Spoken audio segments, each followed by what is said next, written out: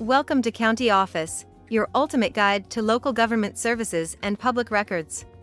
Let's get started. How are bankruptcy courts organized? Bankruptcy courts, an intriguing part of the United States federal court system, are structured in a rather unique manner. Let's delve into it. Firstly, each of the 94 federal judicial districts handles bankruptcy matters. That's right, every single one. This means that there's a bankruptcy court in every federal district. Now, these courts are units of the district courts. What does this mean?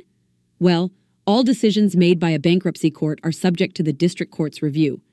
Think of it as a safety net ensuring fair and just outcomes. Here's something interesting. Bankruptcy courts exclusively handle bankruptcy cases. They're like a one-stop shop for all things bankruptcy. Another fact to note is that bankruptcy judges are appointed, not elected. They serve 14-year terms and are appointed by the United States Court of Appeals. It's a long commitment. Bankruptcy courts are governed by federal law, specifically the United States Bankruptcy Code. This is their guiding star, if you will, ensuring consistency across all courts. And that, dear viewers, is the basic structure of bankruptcy courts. It's a carefully organized system designed to handle the complex world of bankruptcy with fairness and efficiency. To learn more, check out these links which you can click in the description below, and feel free to comment your questions. We're here to help. Thanks for tuning in to our video.